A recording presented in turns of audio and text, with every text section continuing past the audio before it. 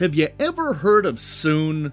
That's the question that we're asked at the start of Yuoni, a new stealth horror game that traps a young, school-aged girl with a bunch of ghosts and forces her to play a deadly game. That sounds terrifying, but fear not, because I have a cheat code. If anybody ever asks you if you've heard of Soon, just say yes, and then get the hell out of there.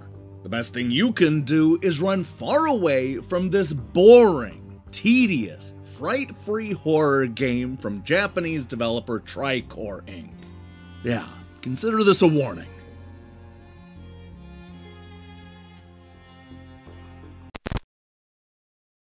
In case you're wondering, Soon was a boy who got sick and then died in the hospital as he waited for his friends to visit.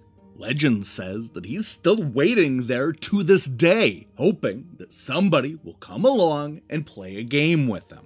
To Ai and her friends at school, this rumor is too tantalizing to resist, so they sneak into the old, boarded-up hospital in an effort to find Soon and play his game.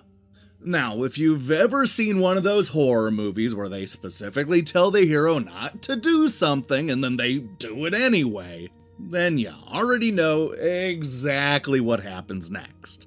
The young girl ends up summoning Soon, whose eyes and mouth have been replaced by 3 gaping black voids.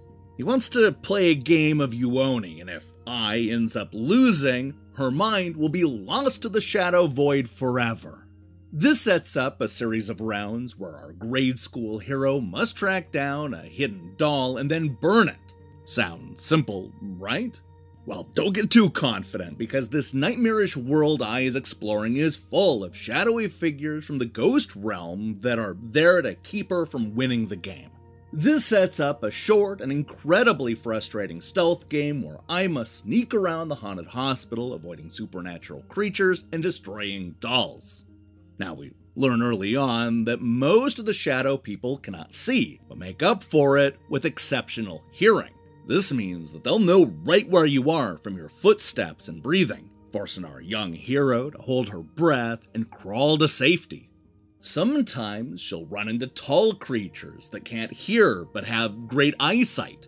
The goal is to slowly find the right path to the doll without being noticed, which usually means staying quiet and not stepping on the shards of glass.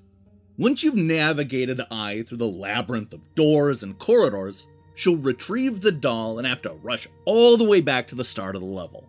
That would be bad enough with the shadow characters haunting the halls, but it's made even worse by a smoke monster made up of nothing but eyeballs that chases her to the exit.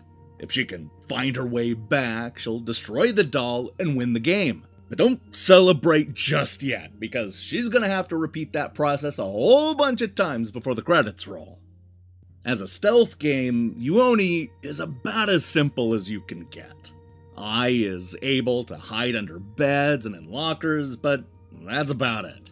There are no useful items to pick up and no distractions to throw.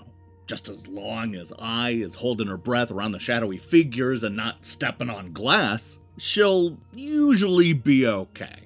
What makes this game challenging is doing all the stealth stuff while simultaneously trying to find where to go next. Although linear, it's not always clear where you're supposed to be going and what doors will lead you there. You see, Yuoni is the type of game that relies almost entirely on trial and error. You'll likely get caught and die dozens of times while exploring each level's maze, all with the hopes that you'll learn and memorize the path.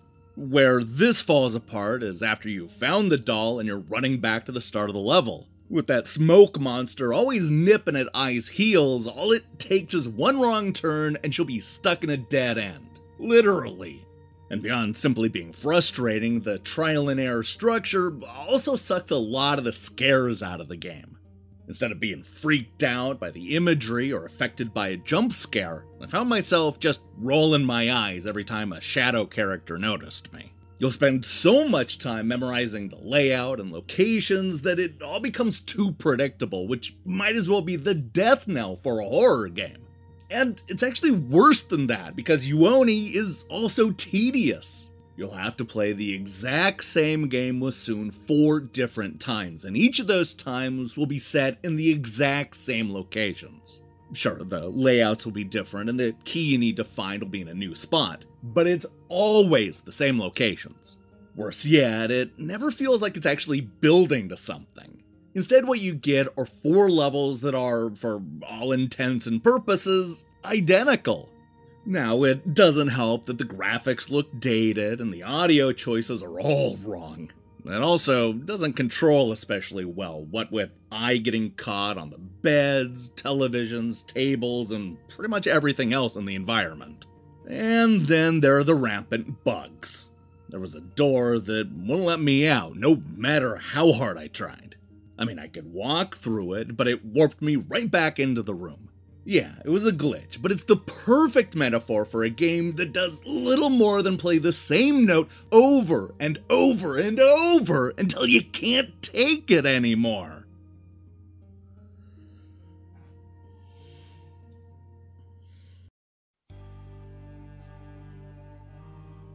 Yuoni has a compelling setup that is totally squandered by a tedious adventure with nothing new or interesting to say. It's a horror game that lacks scares, instead opting for trial and error gameplay that is a lot more frustrating than it is fun.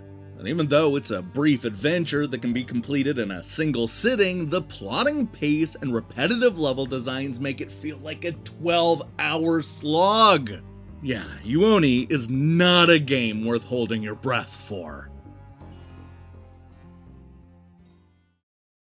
Hey, thanks for watching our review.